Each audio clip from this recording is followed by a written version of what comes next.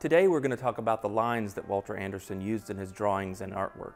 So he started using this book by Adolfo Bess-Mogard called A Method for Creative Design. In the book, it discusses using the 7 motifs. The idea of the 7 motifs is that if you learned how to draw these 7 lines, you could use them to draw anything. Sometimes Walter would draw the lines on a piece of paper that he was using to remind himself to use the 7 motifs. He practiced those lines over and over and over until he could draw them without even thinking about them. I like to say he created muscle memory. Today we're going to do a simple block print using styrofoam. There are many different ways to make a block print, including wood and linoleum, which was Walter's favorite. Here's the materials that you'll need: a pencil, some paper, some craft foam, ink or liquid watercolor, and a foam brush. We're going to do a simple drawing of a fish using Walter's 7 motifs.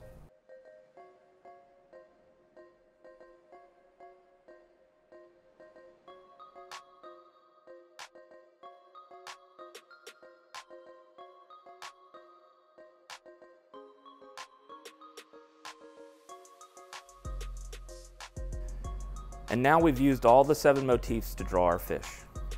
One thing you need to make sure is that you've pressed hard enough to make an indentation in the foam. If you can't feel it with your finger, then it probably won't print correctly. I'm going to use some liquid watercolor paint for my ink and apply it with this foam brush.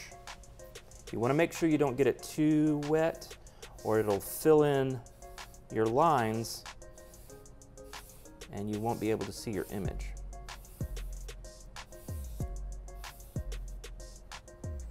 Then we're going to leave our block where it is, get a piece of paper. We're going to lay the paper on top of the block. Once you've placed your paper, you don't want to move it. Then we're going to take our fingers, not our fingertips, and lightly rub the entire surface of the block. Then you're going to peel paper off and you'll have your print.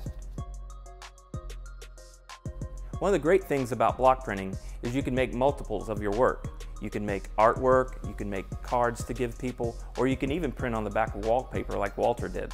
This pine lily from our collection was printed and painted by Walter Anderson on the back of wallpaper. You can find these inexpensive art materials at just about any craft store, or you can support the museum by purchasing one of our pre-made block kits. You can go to our website, walterandersonmuseum.org.